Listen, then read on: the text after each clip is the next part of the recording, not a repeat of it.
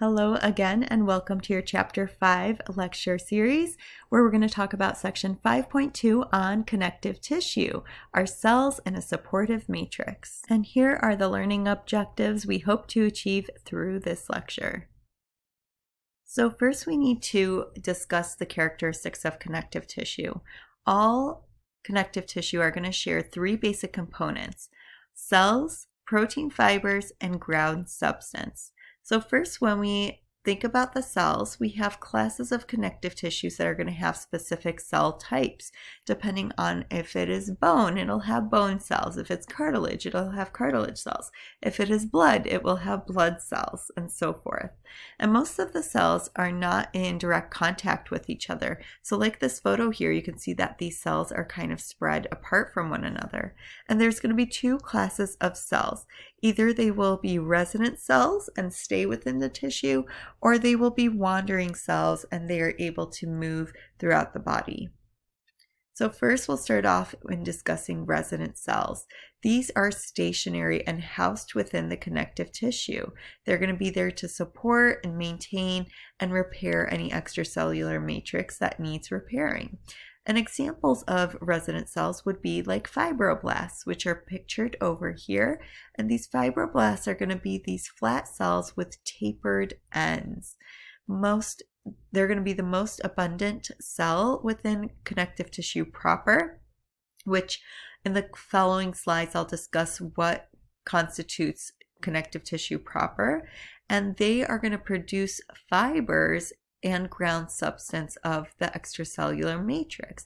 Hence, they are maintaining, supporting, and doing repair, right? Just as we said resident cells do. And down here, we can see an example of our adipocytes or fat cells. These are going to appear in a small cluster in some types of connective tissue proper. And we have special adipose connective tissue that are found in dominant areas in large clusters. Other resident cells would be like our mesenchymal cells. You could see them pictured over here. They do have these spider leg type extensions to them, and we're going to find them serving as embryonic stem cells. So I always say that mesenchymal cells are kind of like your inner 5-year-old that believes they could be anything they want. If you want to be a fireman, if you want to be a doctor, if you want to be a unicorn that farts rainbows and sprinkles, then you can be that. That's what our mesenchymal cells do. And what they're going to do is divide to replace damaged cells. One replaces mesenchymal cells, others will become committed to a specific cell type. Another resident cell that we have are fixed macrophages. So notice the word fixed. That means they're stationary and resident. They are going to stay within this tissue. So we see this over here. And they're going to be relatively large. They're irregular shaped cells, and they're derived from a blood cell, specifically a white blood cell that is a monocyte. We'll see that they'll be dispersed throughout the matrix, and these macrophages are able to phagocytize, meaning that they're able to eat other cells or engulf damaged cells or pathogens. They're also going to be able to release chemicals that stimulate our immune system and attract wandering cells so that they can join the immune system attack if they have found an abnormal pathogen. And our wandering cells are going to move throughout our connective tissue. They serve as components within our immune system. Basically, they're wandering around looking for foreign invaders. They'll also help to repair damaged extracellular matrix. And examples of this would be like our leukocytes, our white blood cells, and they will help to protect our body from harmful agents. So examples of these cells would be like our mast cells, which is pictured over here. These are going to be small, and they are mobile cells that are close to our blood vessels. And they're able to secrete heparin in order to inhibit blood clotting. And the dots that you are seeing here are representative of the histamine that they can also secrete in order to dilate blood vessels. Another wandering cell type would be our plasma cells. Plasma cells form from B lymphocytes or B cells when they become activated after being exposed to a foreign pathogen or foreign type of material. And what these plasma cells do is produce antibodies.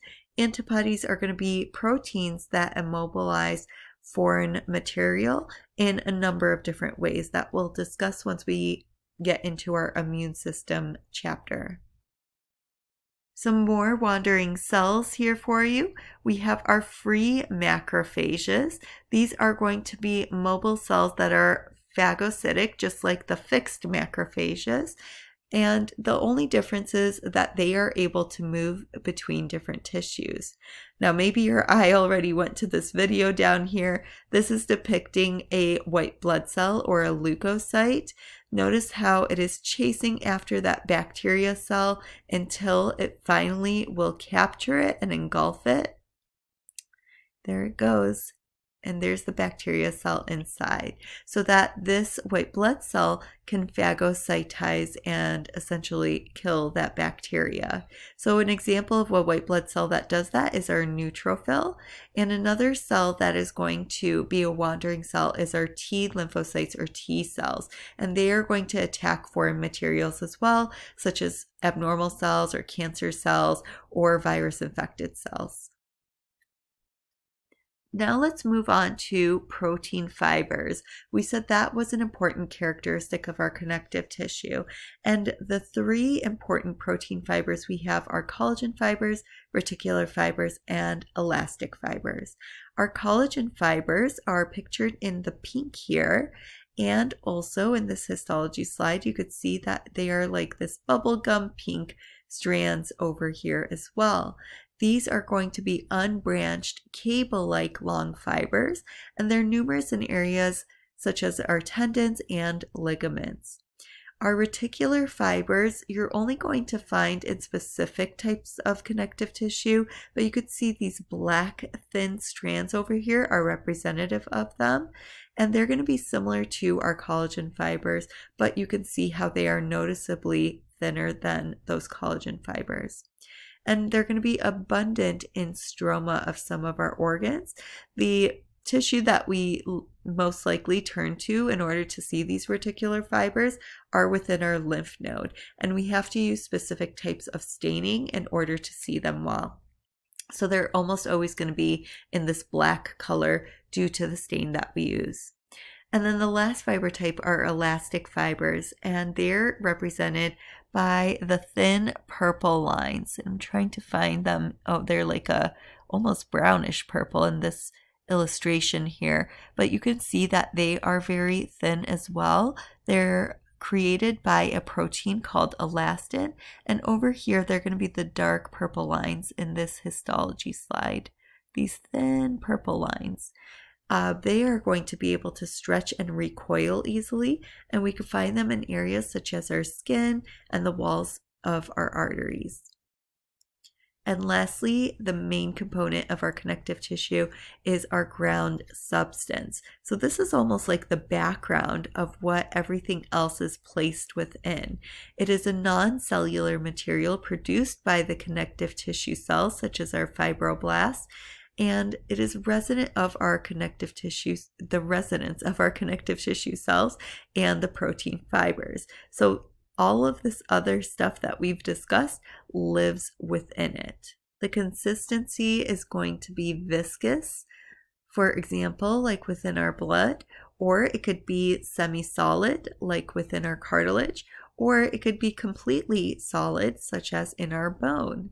So our ground substance is really going to change depending on what type of tissue we have. And when we add that ground substance with these protein fibers, then that is what makes up our extracellular matrix, meaning the contents which we find outside of our fibroblast cell, for example, or our osteocyte cell, or our chondrocyte cell. So in our ground substance, what do we have if we don't have fibers and cells making it up? Instead, we have the non-cellular material here, And I tried to make this as clear as possible, but it was difficult to find an illustration that encompassed everything.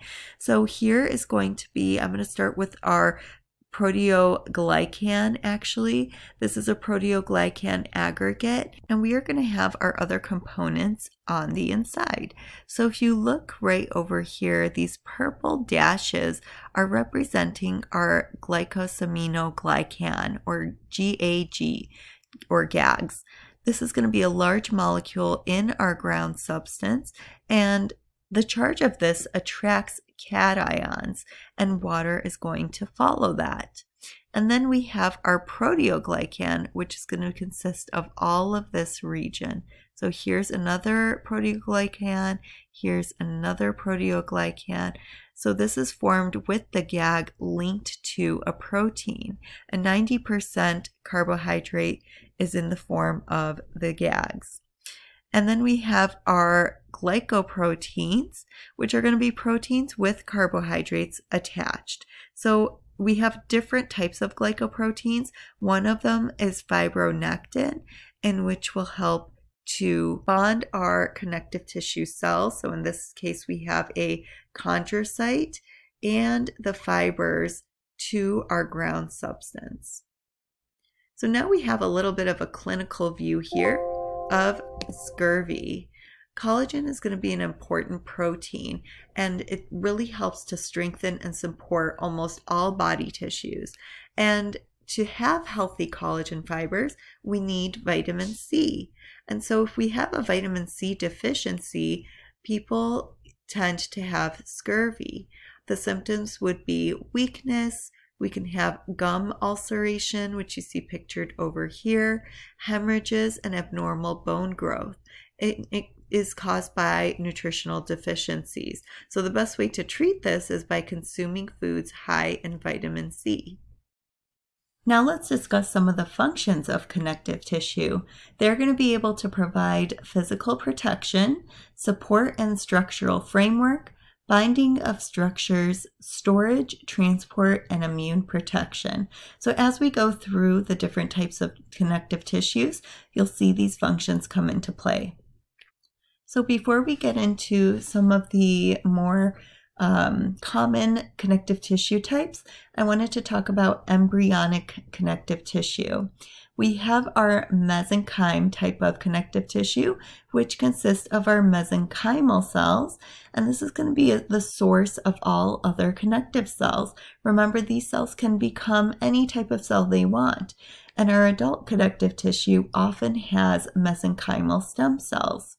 And then we have our mucous connective tissue, and this is really found only in the umbilical cord. So here's a really full view of the umbilical cord, and then here is a view that is a little closer up, in which you can see the two umbilical arteries and the umbilical vein, and between these three structures, that's where that mucous connective tissue is going to be found.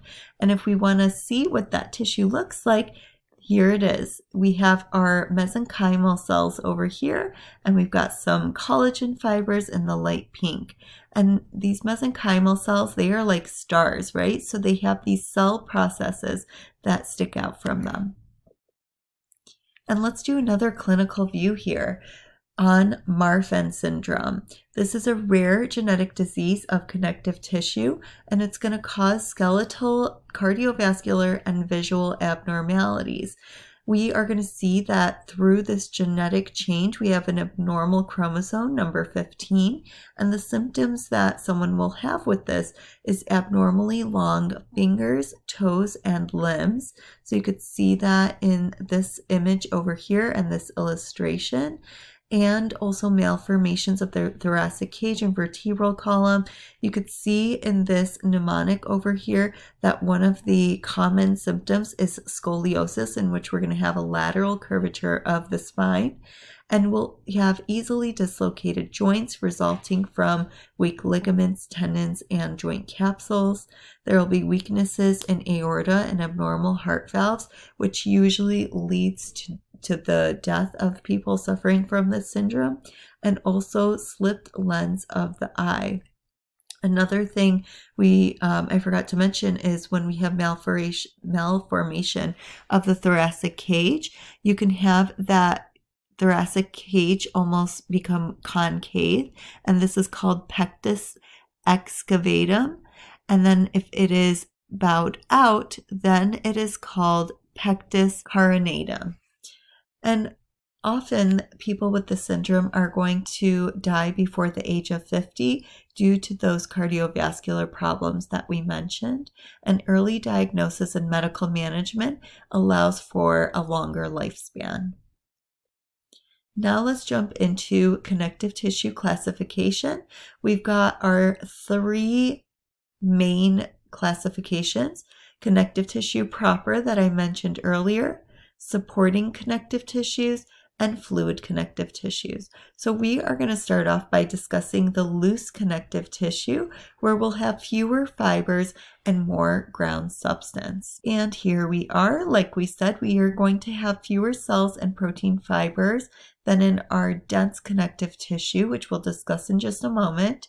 In our loose connective tissue here, we're going to have protein fibers that are sparse and irregularly arranged. We'll have abundant ground substance, and this is going to serve as our body's packing material to help support structures. So we have 3 different types of loose connective tissue: areolar, adipose, and reticular. So we'll take a look at our areolar connective tissue first. We have this kind of loose organization. I mean, this just looks like it's in disarray, filled with collagen fibers and those thin purple elastic fibers. And this type of tissue is highly vascularized. We're going to contain all fixed and wandering cells of connective tissue proper, and our ground substance is abundant and viscous here. We're going to find this in areas like our papillary layer of our dermis that serves as our second layer in our skin. We'll also find it within our subcutaneous layer and surrounding organs, nerves, muscle cells, and blood vessels. Our adipose connective tissue is commonly referred to as fat, and it's going to be composed mostly of our adipocytes. And you might not have known that we actually have 2 different types of fat. We have our white fat, which is pictured over here, and this is used to store energy and act as an insulator and cushions our body or certain structures in our body. And we have brown fat, which is mostly going to be found in newborns, and it helps to generate heat. And we tend to lose our brown fat as we age. And then our adipose gain and loss is going to be due to our adipocytes enlarging or shrinking. You could see that these cells have the yellow inside of them representing the fat, and they are storing that fat, so much so that it pushes their nucleus off to the side. So an easy way to tell if you have fat, fat or adipose connective tissue is by looking at these cells and looking for a nucleus pushed off to the side.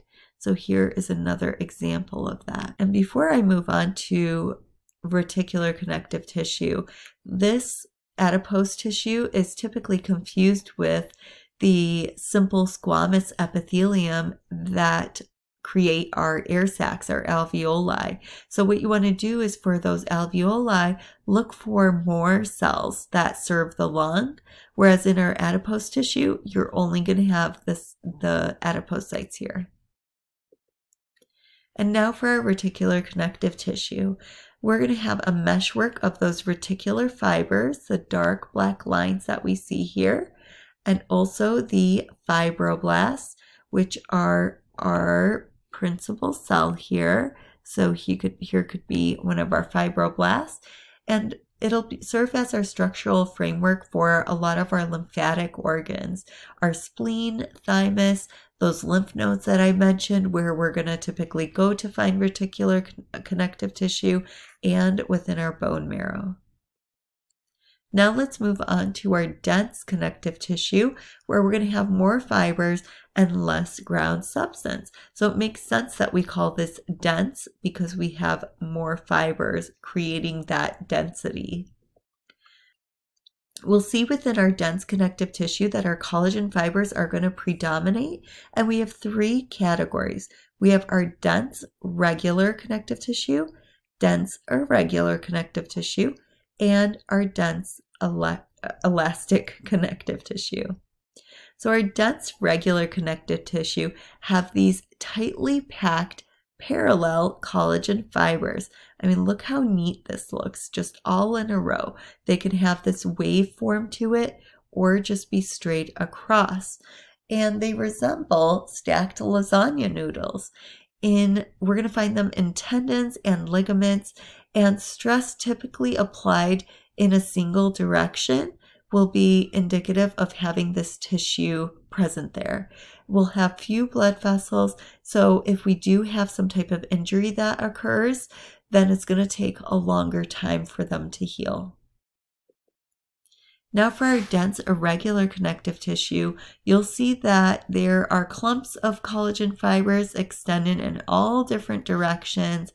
I mean, it just looks like you took that beautiful regular connective tissue and just swirled it around and made it a mess.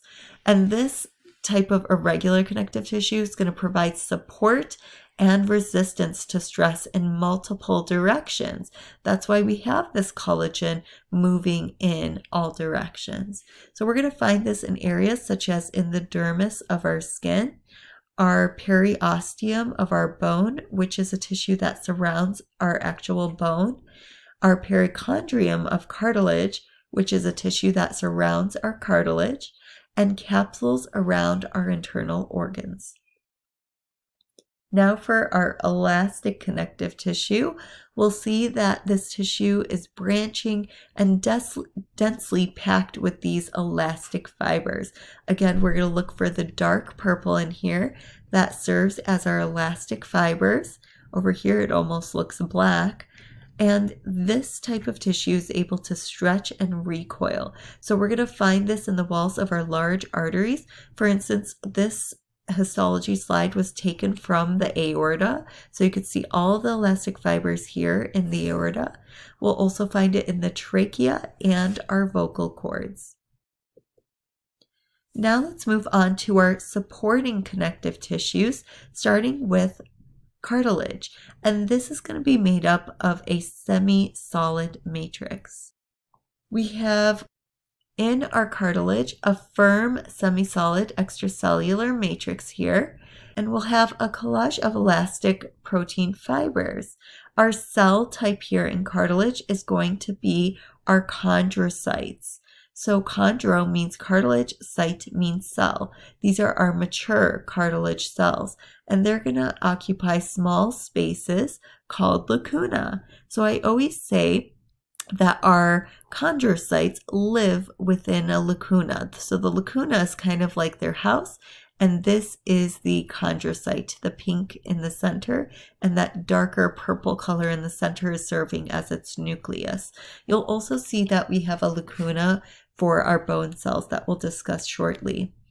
And surrounded by a dense irregular connective tissue covering that is called a perichondrium. So you can see the perichondrium over here as well as down here. This is our outer fibrous layer, and on the inside we see that we have an inner cellular layer. Our cartilage is going to be stronger and more resilient than other types of connective tissue. We'll also see that it is more flexible than bone, and in areas of our body that need support that have to withstand deformation. So for example, we have the tip of our nose, and it's going to be avascular in its mature state, meaning that we're going to have the nutrients diffuse from tissue that surrounds it. And we have three types of cartilage. We have our hyaline cartilage, in which we will have a clear looking ground substance. Our fibrocartilage will have densely layered collagen fibers, and we'll see that the cells are more flattened and they're organized into rows. And lastly, we have elastic cartilage, which we will have that visible elastic fiber within its matrix. So first we'll take a look at hyaline cartilage. This is the most common type of cartilage within our body. Like we said, they will have this clear, glassy type of matrix, and it'll be surrounded by a perichondrium, which I don't have pictured here, but remember back to this illustration, that perichondrium is just going to surround the actual cartilage tissue. And we're going to find this in areas such as our nose, the trachea, and larynx, our costal cartilages that connect the ribs to the sternum, the articular ends of our long bones, which stop friction from taking place and having bone-on-bone contact, and also most of our fetal skeleton. That is going to serve as a foundation for us to go through something called endochondral ossification, which we'll discuss in our skeletal system chapter. Now on to our fibrocartilage. This is going to be our weight-bearing cartilage and will help resist compression. The protein fibers here are in irregular bundles between the chondrocytes. So you could see them in the light pink and dark pink here in these histology slides. But here they've used a little bit of a different staining technique. And so we could see these darker blues are serving as the collagen fibers. We'll also have sparse ground substance here and no perichondrium present. We'll find this really only in these areas and nowhere else. So in those intervertebral discs that sit between the vertebral bodies, that pubic symphysis that, remember, is only going to open up a little bit in women who are in labor, and then the menisci of the knee joint that helps cushion the femur on the tibia. Now for our last cartilage, our elastic cartilage. This is going to be flexible and a springy type of cartilage. We'll see that we have numerous and densely packed elastic fibers here. So you can see it in the black in this histology slide and in the very dark purple over here. And here is a more magnetized view of a histology slide of elastic cartilage where those elastic fibers are in the dark purple.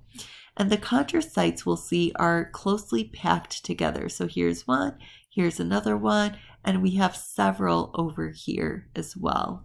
And this histology slide, more than the others, reminds me that the way that I identify cartilage tissue is by looking for those chondrocytes. They look like little eyeballs just looking at me. So if you look at some of the other ones, they too look like eyeballs.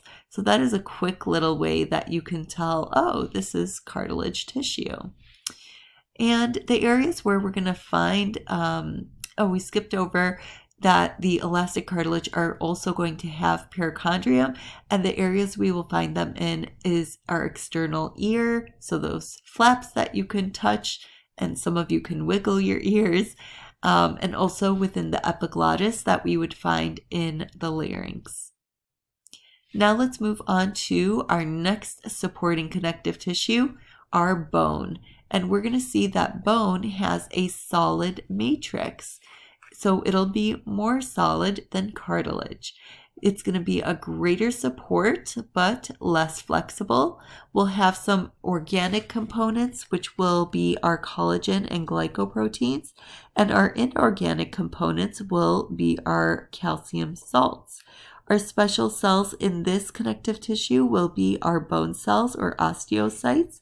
They're going to be housed in special spaces in the extracellular matrix called lacuna. So again, our osteocytes are going to live in their house, the lacuna, just like the chondrocytes lived in their lacuna. And we have two different types of bone. We have compact bone that is more dense, and then we have spongy bone, which is going to have almost irregular plates hitting one another, which is called trabecula. So let's compare and contrast these types of bones, starting with compact bone. It's going to be perforated by neurovascular canals, and that's what we're seeing over here, this darkened portion. This is a special canal that has blood vessels and nerves and even lymphatic vessels passing through. We're going to see in compact bone, we have these cylindrical structures called osteons. So here's one osteon, here's another one, and this one is another great example of an osteon. So you could see that these osteons display concentric rings of bone, and these concentric rings are called lamellae. So I like to think of them as rings of a tree. The rings are called lamellae. And the lamellae encircle this canal called the central canal. And again, we said we have our neurovasculature in here. Now, when we look at spongy bone, this is going to look completely different.